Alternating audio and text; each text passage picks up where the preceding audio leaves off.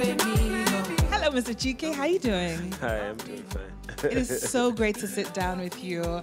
I know that there's so much going on. You're releasing back-to-back hits. Yes, so. Let's talk about your album, The Brother's Keeper. How did it come about? For me, I always say Brother's Keeper, instead of mind where I am now, knowing that in my time of pleasure now, I always have to ask myself, hope my brothers are in pleasurable conditions. And mustn't be my brother from my father, mustn't be, maternal, or, it's just my brothers, my friends. Right now, I'm kind of, in a place of actual responsibility. I believe to my fans too.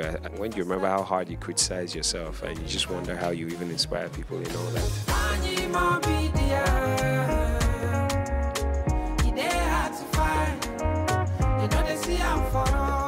So learning more about the man behind the music. Yeah. When you were growing up, what kind of music did you listen to? Because I always find that the kind of music that you listen to growing up, oftentimes, yes, it influences the kind of music that you make. It influences it a lot. I mean, I used to listen to the likes of Chris Brown, Usher, Tracy Chapman, Dolly Parton.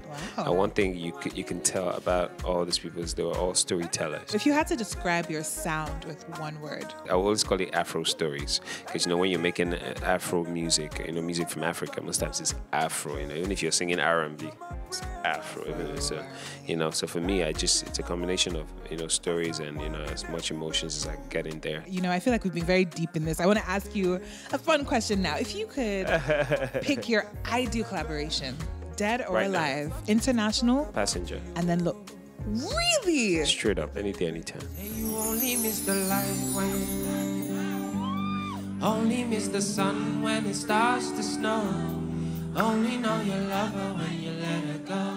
Now, your previous album was called Boo to the Booless. Yes. Are you still booless? Are you booless? Are you booed up? Because there was a time where it was trending on social media. You're looking for this beautiful girl that was dancing at a wedding. Did you ever find her? Wow, the fact that when she got married. Were you guys in cahoots? Was there a little... No, that was nothing. It's just she's a huge fan of my music, and she's also a great person. What are the things that you look for in a lady? I'm drawn to beauty. I'm extremely drawn to beauty. So you can always get beauty and brains. Why do I need to get brains without beauty?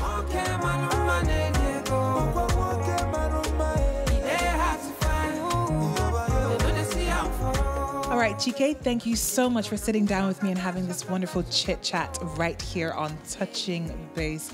It has been an absolute pleasure. Thank you so much. I wish we could stay longer. Don't worry, I'll go with your fish. Don't worry, don't invite me. Don't tell me it was a good time.